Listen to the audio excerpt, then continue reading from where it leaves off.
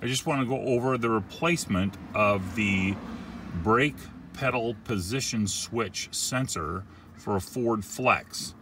And this is it right here. It's not very expensive. I don't know, it was $20. What happens is it fails and the lights, the brake lights will stay on, and you'll get up to leave, go to work, and the battery's dead. And it's happened to my wife enough times. She's frustrated about it. So it's a cheap part and it's not easy to replace.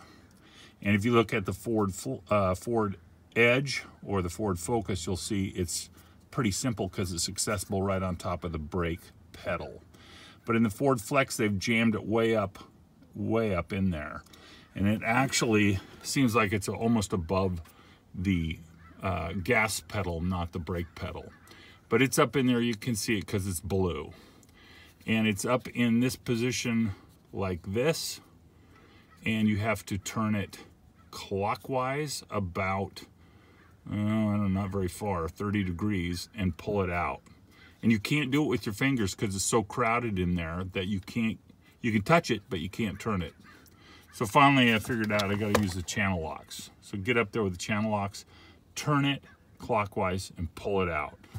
And then in order to do this too, you need to remove this panel.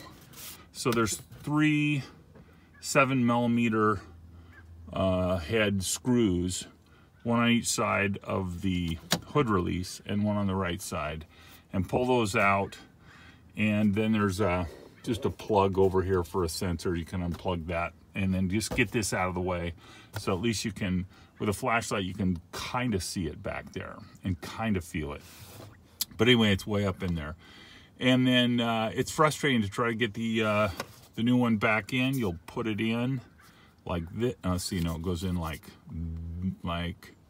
let's see, like this, and it turns counterclockwise, so it'll be in this position.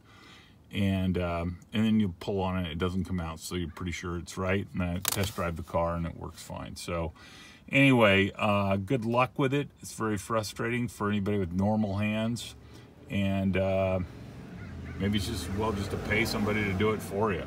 But at any rate, I hate doing that. I like doing this stuff myself. So good luck.